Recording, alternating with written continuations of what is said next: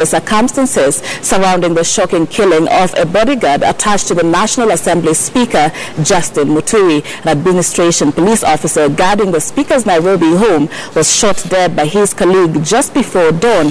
Duncan Hayamba with more. The early morning killing took place at Muturi's Thigiri Ridge House home here in the capital Nairobi, with reports confirming that none of the Speaker's family members was at home during the incident, while the Speaker himself is currently in Mombasa on official duties. The victim was the one in the official sentry box and is said to have been listening to music on a computer when his colleague, who had taken a few hours to rest, accosted him, shooting him 3 times in the chest, killing him on the spot.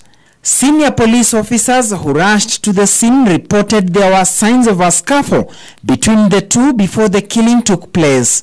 The assailant, however, remained in the compound even as GSU officers guarding a nearby security installation stormed the Speaker's residence to find out what had transpired. The suspect was arrested as investigations into the shopping murder got underway.